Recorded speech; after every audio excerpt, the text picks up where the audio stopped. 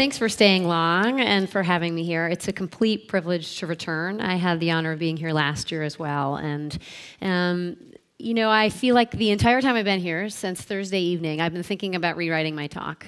Every time I hear someone say something, I think about something else I'm feeling, just like all of us, and what I can share. But really, I'm here to just tell you about what it's felt like. I'm coming on my 3rd anniversary of blogging as a mom and a doctor. And I really just want to say, like, what does it feel like for us as doctors and patients in the blogosphere? As many people have pointed out, you know, we physicians and care providers are patients too. And I play the role of a patient and a patient advocate. I play the role as a mom, and I play the role of a clinician. And I just want to tell you how it feels and some of the wisdom I've learned from all of you along the way. So, you know, these are my titles. I would love to keep in touch with you. The easiest way to find me is Twitter, and that's not a joke. But my website is around, and I work in these different places, which I'll discuss. And I think one of the wonderful things about this week has been listening to people's biographies on stage and learning about why it is that they ended up here.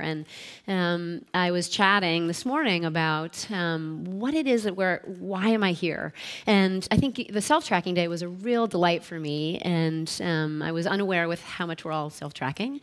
And I was listening to some of the commentary, and there was a lot of like, so are you kind of treated like a freak, like when you do these things? And then I heard people say, you know, so many of us don't really fit in. And you know what? I feel like I've really fit in medicine. I just have never had enough. And so the systems haven't really fed me in the way that I wanted them to. And so I do all these different things now that aren't actually that innovative. They really are the tools that are at all of our hands. It's just how we use them to build partnerships. And there are so many clinicians that I learn from every day here in the audience as pediatrician bloggers as well. But I want to talk about, you know, I'm not really all that rogue. I don't do things outside so much. I'm a community pediatrician. I work 2 days a week in practice for the Everett Clinic, and I partner with the Academy of Pediatrics, which is a group that represents 60,000 pediatricians. And I do that very intentionally. I really want to be at the table with people who are making policies and decisions. I want to help understand and learn how to amplify. You know, when policy statements are made, the time that it takes from a policy to disseminate out to community providers can be years. It shouldn't be that way, but it really can be years, and we can do a much better job. Of course, I use social tools. I'm on Twitter every day. I use Facebook. I don't friend my patients, but I follow along and listen from them, and they can put comments and reach me there. I'm on Google+, and I'm certainly on LinkedIn. But my real love, and I think the place where I'm doing what I feel is most natural and comes easiest for me, is on the blog. And that's a blog that I started 3 years ago, almost, with Seattle Children's. And I was hired, and I took a lot of time to figure out what it is I wanted to do. You know, I kind of approached them after Jenny McCarthy went on Oprah, and the next day, my patients were different. And I said, you know, I think you kind of need a blog. And they said, you know, I think we do too. And then we talked about it, and I didn't really read a lot of blogs, but I went and I watched and listened and learned and realized what I wanted it to be was a mommy blog. And really, so much of what I do on the blog is just share my journey of motherhood and pediatrics. When something comes out, I don't actually blog about it the day that the embargo lifts. Even though I get the embargo, I usually wait. And I use social tools to kind of figure out what's going on and see where myth is being created and seeing what people think. And then I kind of come back and tell people how it feels. But the new lesson for me is that social media really is changing the big amplifiers and the big megaphones that are out there. What I now do, too, is I use traditional media. And although I've been doing traditional media interviews for 2 or 3 years because I feel obligated to do so, what I now do is I work for NBC affiliate in Seattle. And although I do kind of what looks like everyone is a TV doctor, what I'm really doing is working with a producer. I choose the content, I choose the studies that I read, I choose the links that we review. I'm able to approve and edit all the B-roll and images that are there. I approve and edit the script that the reporter gives to me, and I approve the final content. So together, this team of health reporters, we can have a clinician and hopefully an expert who can look at research in a different way and work together with someone who understands messaging to really get the word out. I mean, it's a really different time that a social media job turned into a traditional media job. And it's a really big lesson for everyone that if you start to categorize what you know and what you learn. And if you start to read research and translate it in 200 or 300 words, and if you start to share between visits with your patients online, public education, not just personal or private health information, but lessons that you learn in clinic, and you put it out there, you might be handed bigger and bigger megaphones. And the incredible thing is that my relationship with patients are very different when they watch those things on TV and watch the blog and read these different lessons. What they're learning and how they're getting it and the expertise that we can share back and forth can be really different. But one thing about the blog, and I would love for you to look at it, I approve all the comments. I write it all. It's not controlled in any way by the hospital with which I work, and I'm kind of constantly monitoring it. But really, I'm using this technology not to make things more uncomfortable in healthcare, but to make them more genuine, to be real. And one of my favorite posts that actually hasn't been read very much by people is a post I wrote spontaneously the night before my mom started chemotherapy. And it was the moment of utter overwhelm. I know exactly where I was sitting and how I felt as her, my mom lives alone. I'm her care advocate and help her and sit with her in her health care. But I'm also a mom to 2 young children. My youngest was an infant at the time, and I take care of my patients and I try to take care of myself and nurture my marriage and partnerships. But it's these kind of ideas, I think, that really make these social tools so novel and so exquisitely effective. That is the mortar of my blog. It's when I act like a person and talk like a patient, or maybe like a doctor, all together, talking about what I don't know so much more often than what I do know, that I think makes change. And I do really talk about new research, but I really think it's when I talk about my life and my responses to how something goes poorly or well, or how something feels about a new study. I love Pew Internet data because it kind of backs up and reminds me that I am doing the right thing. I've contended for a long time that I believe we are ethically obligated to be online. I believe firmly that if 4 out of 5 or 80% of those are looking up health information online, I have to be there too. I mean, I just can't go back. Like, however tired I get, I'm not going to go back and be a doctor in the office only. I can't do that.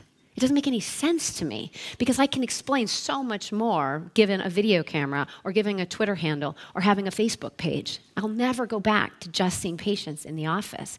Impact is really important to all of us.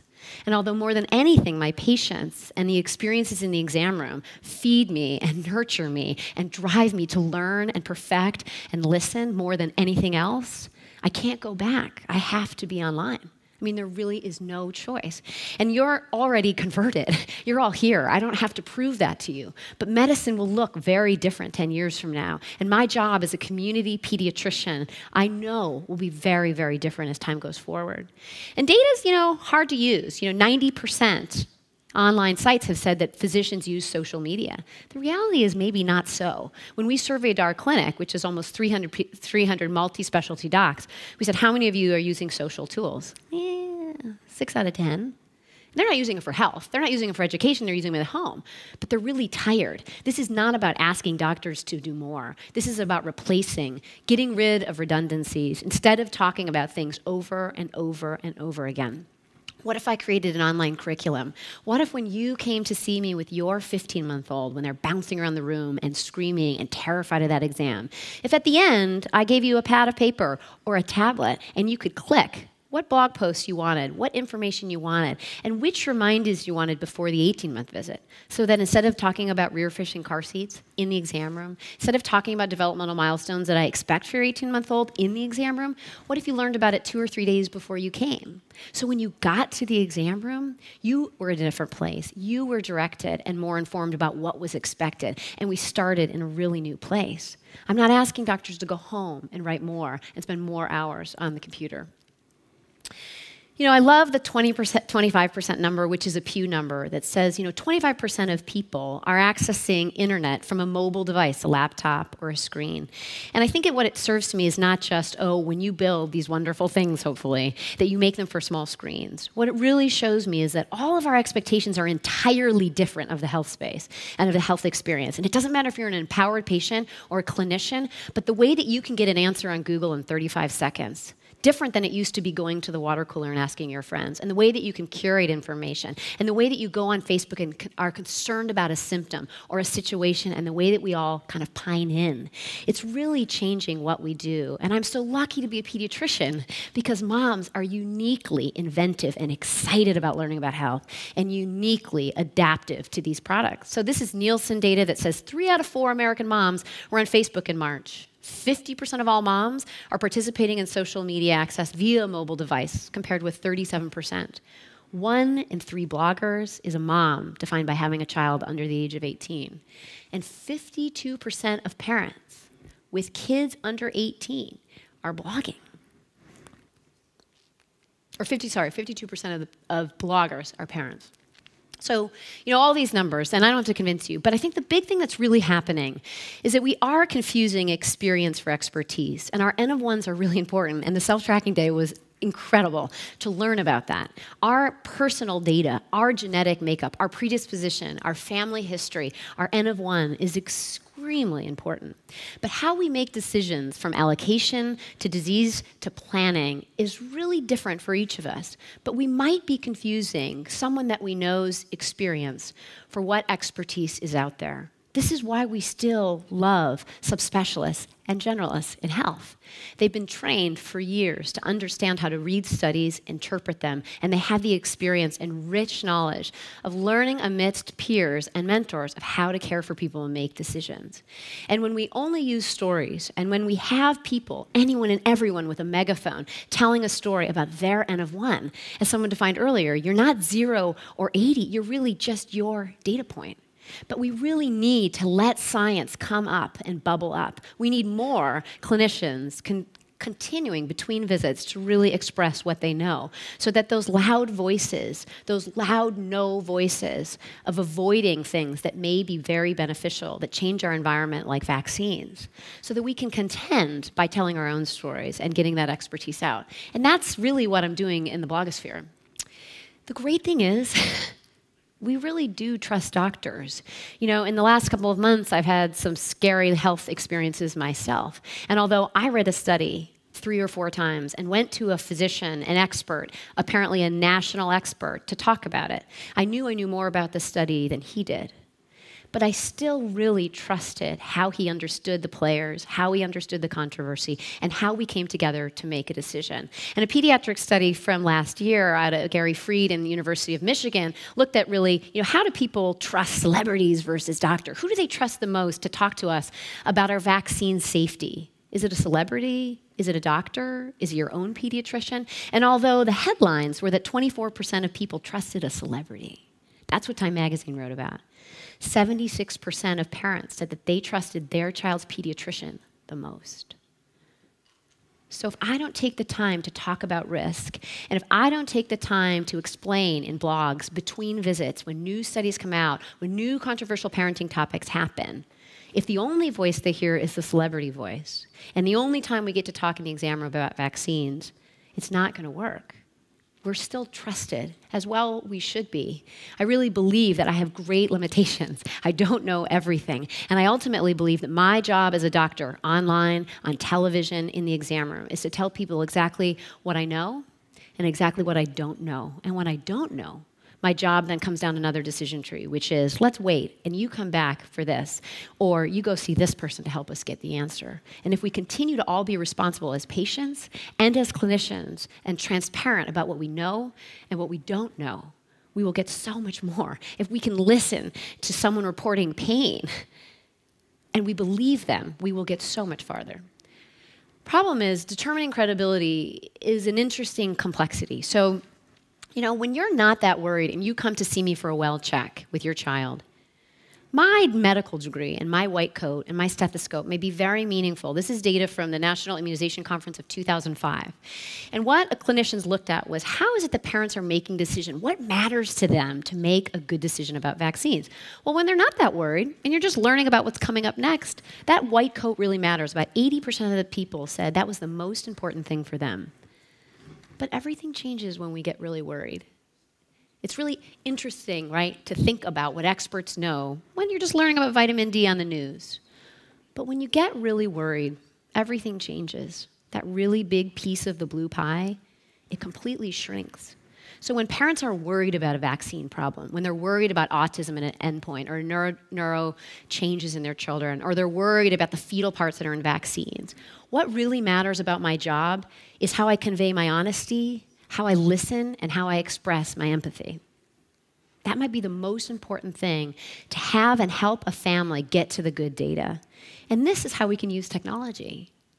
This is how we become more human. We live in this very rich time with incredible tools to demonstrate who we are as people and as partners in health. And this is how we will get there. I get to be caring and open, and I get to listen more online than I do in the exam space.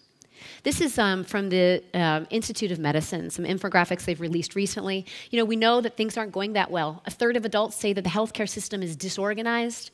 Less than half of patients report that they feel they're satisfied with their level of decision making. You know this. We know this.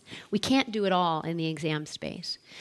So really what it is, what I was saying about 10 to 20 years from now, we've got these new responsibilities. I'm taking them now, and it can be ergonomically uncomfortable. It can hurt at times, but my new responsibilities as a physician is not just to do an exam when you're in your gown in the exam space, and it's not just to call you with the labs. It's to do a lot more. And if patient-centered care, if family-centered care with which I was reared at Seattle Children's Hospital is going to be, I'm going to have to do something very different.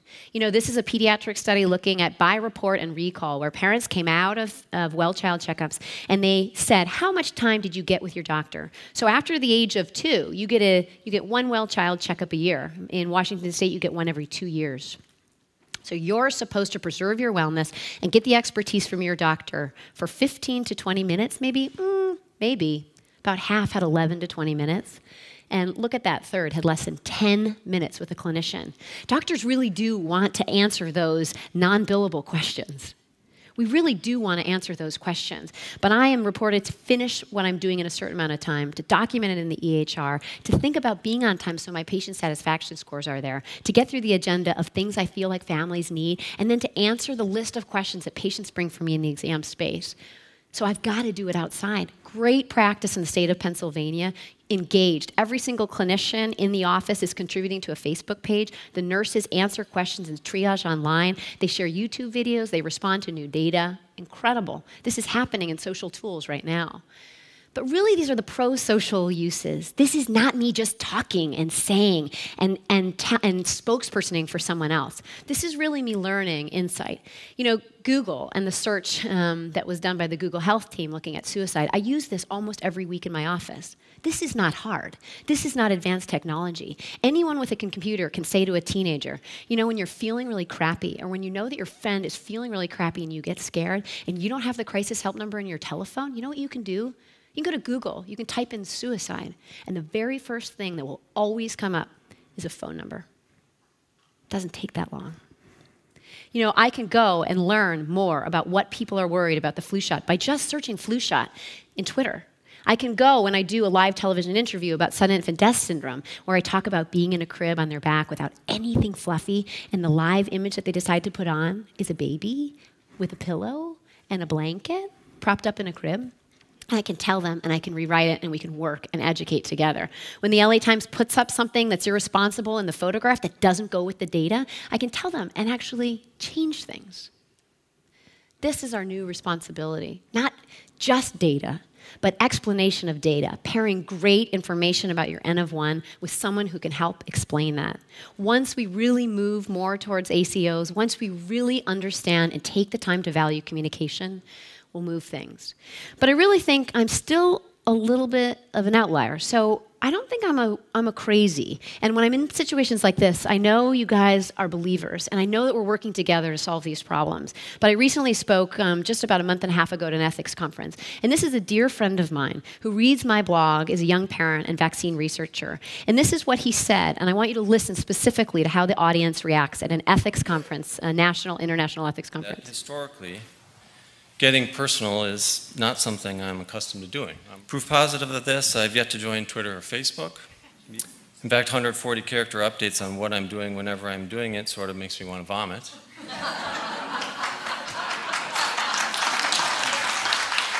Dr. Swanson, I'm ashamed.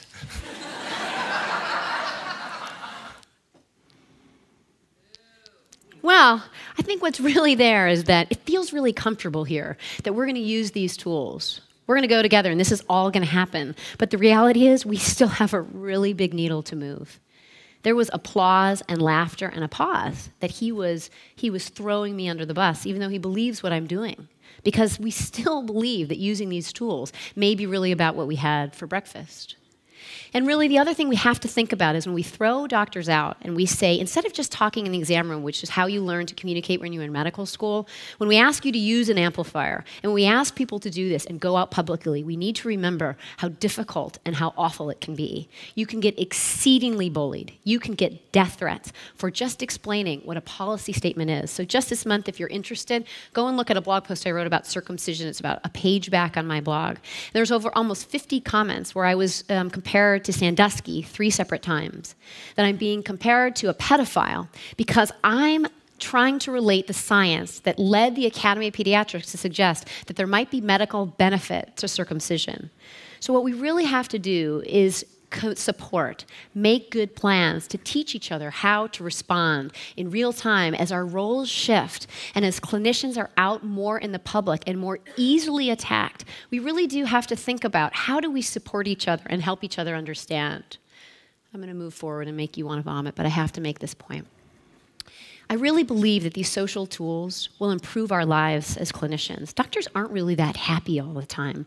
And this is data out of the Archives of Internal Medicine this month, looking at burnout and % of work satisfaction, people who feel that they have enough time in their clinical lives to enjoy them. We're really only at about 40%. 40% of specialists also, and generalists, really feel an overwhelming sense of burnout. And the reason is there's something so magical about doing one thing at a time. So I'm not asking everyone to use Twitter while they're seeing patients, but I do want to remind you that we really love the internet. This is a graphic from BCG that looks at interview data that what would you give up for the internet? Yeah, 84% of people would give up satellite nav. 69% would give up coffee. 1 in 5 of you would give up sex. And 7% of people would rather give up showering than the internet. This is the time when we start to communicate in different ways, when we value communication as much as we value technology, as Dr. Donald Berwick says. This is the beginning of something rich, emotive, and human. And technology, I believe, is just so easy to amplify that feeling. Thank you so much.